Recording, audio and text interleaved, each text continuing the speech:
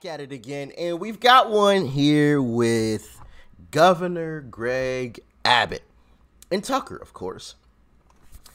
And I won't say too much. Like, share, comment, hit that subscribe button if you're new. Make sure you're following me on social media too. All of those links are down below in the description box.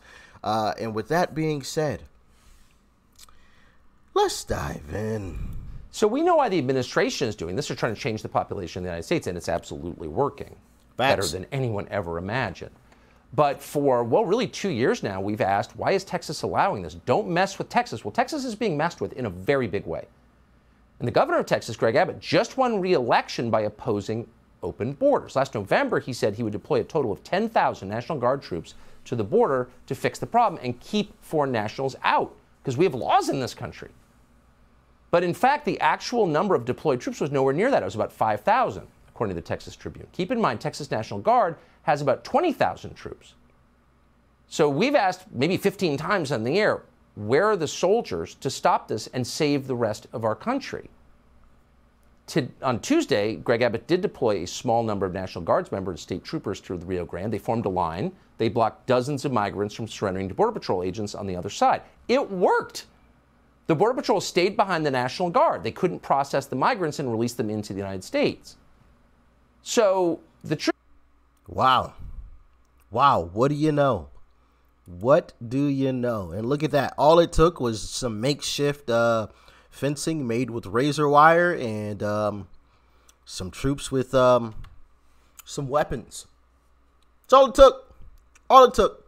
Shut down. Completely done. Over with. You're not coming through here.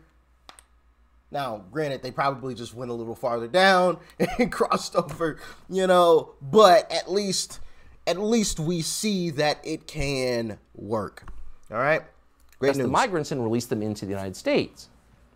So the truth is, Greg Abbott is a governor of one of our most important states, maybe the most important state, actually. He's commander-in-chief of his state's military forces. He could order the National Guard to the entire border right now.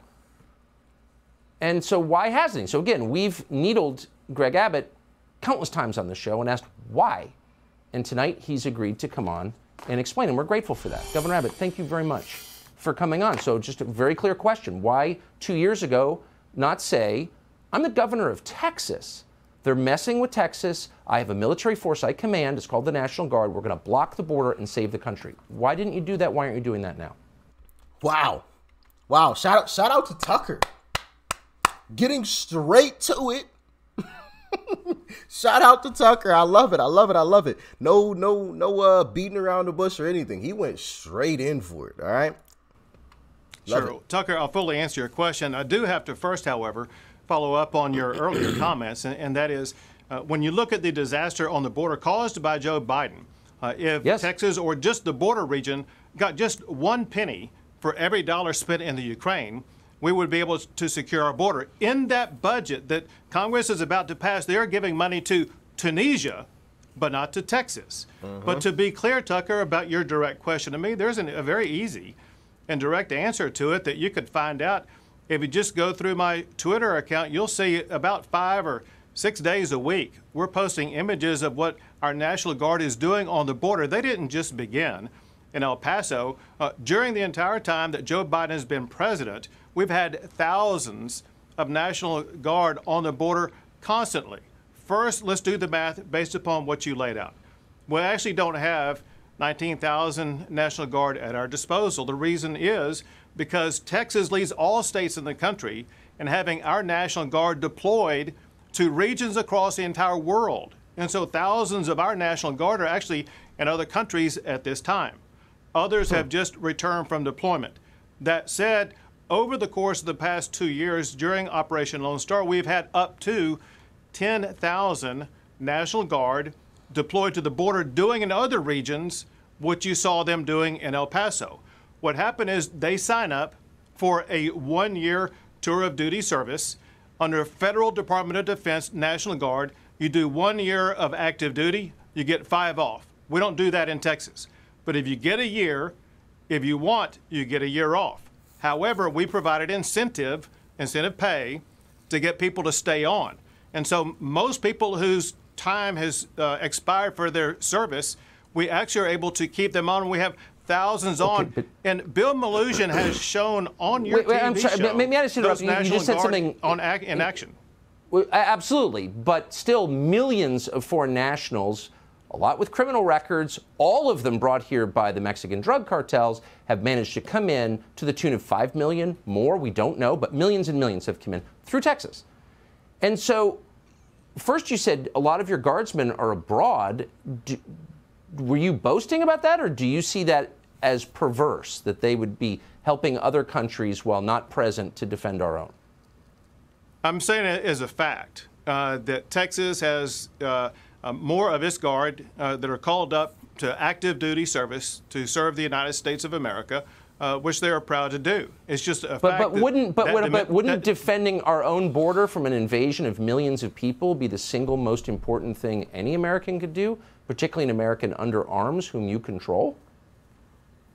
Well, those who are here in Texas, again, we've deployed up to 10,000 of them. The only reason why it would not be more, you got to understand this also, and that is there are some who retire every single month.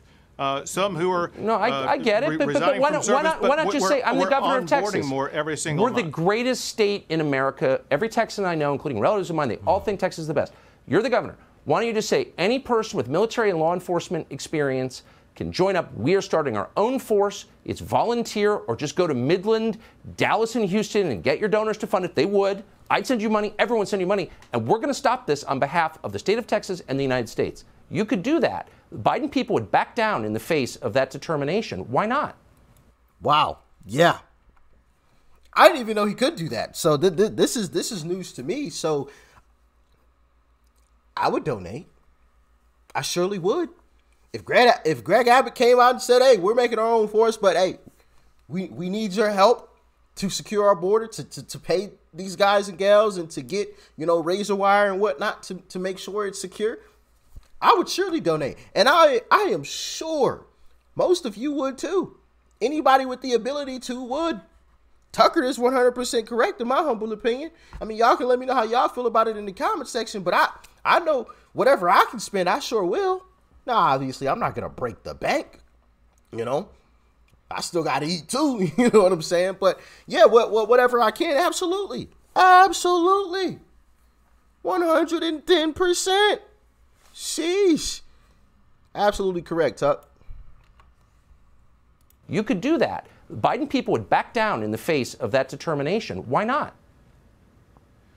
Tucker, actually, we onboard new members every single month. We do go through both that recruiting process as well as people signing up. They onboard, they go through the training process, they get ready for deployment, and then we deploy them. So we are constantly involved in adding to those who can serve us on the border. And they get special training that is different what they have to do in the state of Texas compared to what they may do in Afghanistan.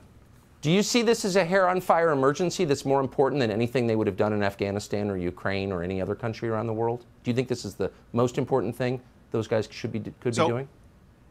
Tucker, I have made that point to the United States Congress, asking for more resources so that we can better defend our border, knowing that the federal government is not defending our border. The only people capable of doing it would be Texas. And what is Texas getting?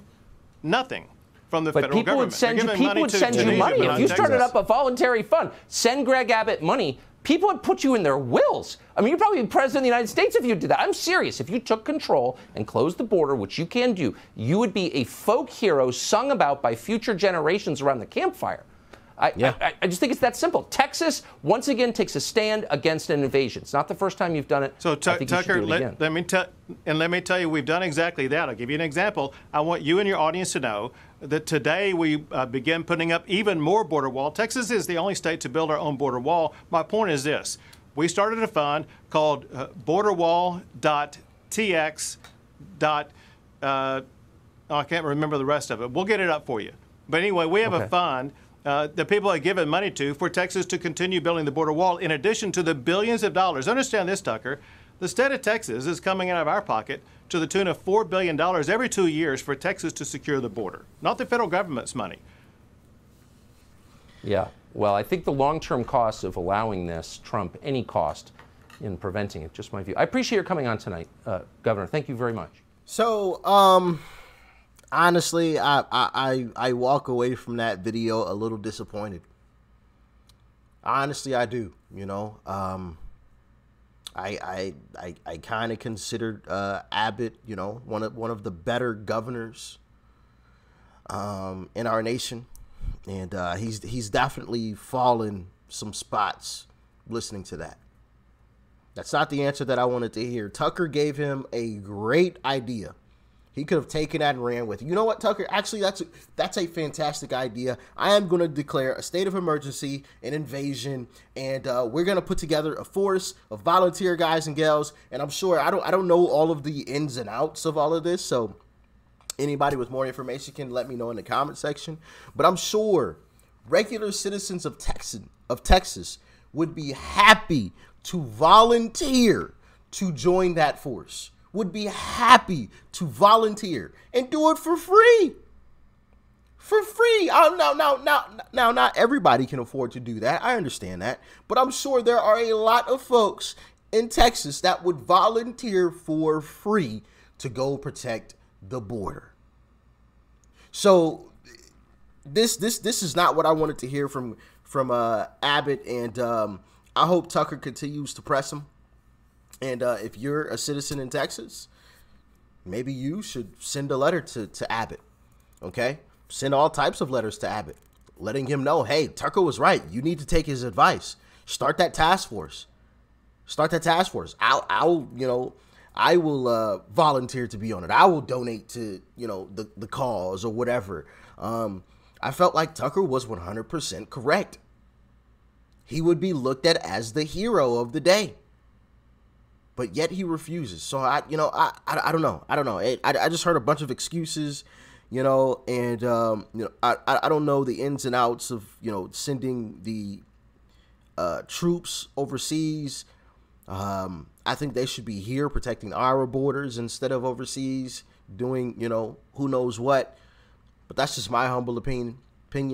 There's an invasion going on the southern border that I think needs addressing, especially since that omnibus bill got passed, unfortunately.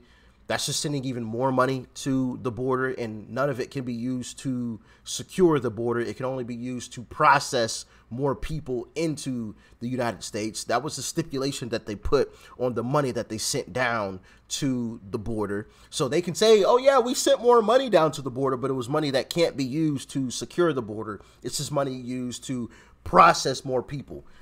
So any Republican that voted for that, we need to ditch them. It includes Lindsey Graham and Mitch McConnell, of course. I mean, that was to be expected, though. So yeah, let's continue to press Abbott and let him know, yeah, Tucker was right. Tucker was 100% correct. After this video, send him a letter. I'm so serious, because if this is shut down next month, oh my goodness, the whole narrative on this whole situation completely changes. It completely flips, so man. Anyway, y'all let me know what you thought about all of this in the comment section below. How do you feel about Abbott after this entire interaction? Honestly, I'm down on Abbott right now. I haven't given up on him, but I'm definitely down on Abbott. He still has an opportunity to turn it around, and I hope he does. But anyway, peace and love. I'm out.